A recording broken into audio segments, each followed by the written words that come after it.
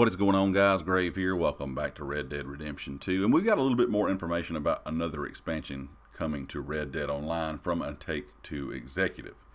Now, I think this is good news and bad news at the same time.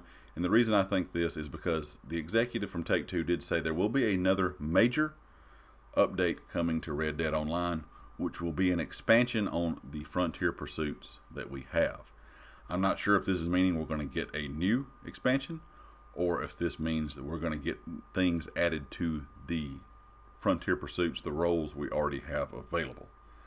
It sounds more like that. We're going to get these things added to what we already have in game, but there was no more detail given. The bad news about this is he said we can expect this update before April 2021. Which means if we have to wait until next spring for another update, it's going to kind of be like it was in the past. We're going to be waiting 4, 5, 6, 7, 8 months for an update.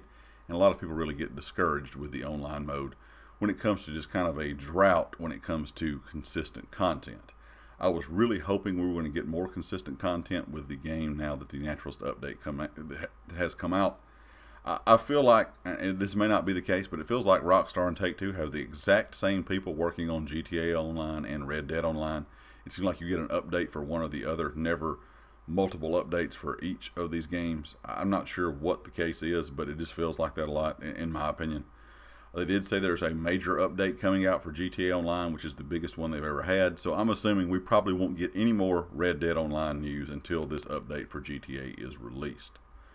They did also mention that they had sold 32 million copies of the game to date, which means there's a lot of people still interested in the game. I know a lot of these people are buying to play the story, which is absolutely incredible. The single player is one of the better single players of this generation, in my opinion. This was a great story. I really enjoyed it. But I think a lot of these people kind of trickle into the online mode and either get discouraged with it because of all the error codes and bugs or lack of content, or just are kind of worried about playing it in general, maybe because they had a bad experience with GTA Online. I'm not sure what the case is, but it shows you there's still people interested in the game. Of course, there's still people purchasing on PC. It hasn't been out that long on PC compared to console. But I was really excited to hear this news that we're going to get another large expansion. I was just kind of disappointed to hear that it was going to be before April 2021. Does this mean we're not going to get small expansions in between now and the next large expansion? No, we could get that kind of content, and that's what I was kind of hoping for. I'm hoping it goes in that direction. I'm hoping we get consistent updates monthly, and maybe a big update every 3 months. I don't think that's really too much to ask.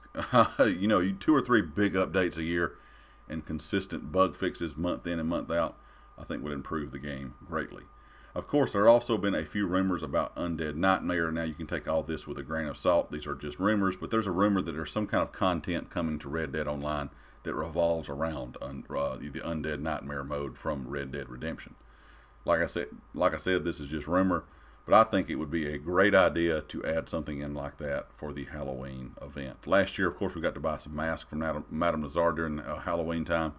Wouldn't it be awesome if the whole month of October we got some kind of Red Dead Online Undead Nightmare event in the game? I think that would be absolutely awesome. That's just my opinion on what I'd like to see. Leave me a comment with your thoughts.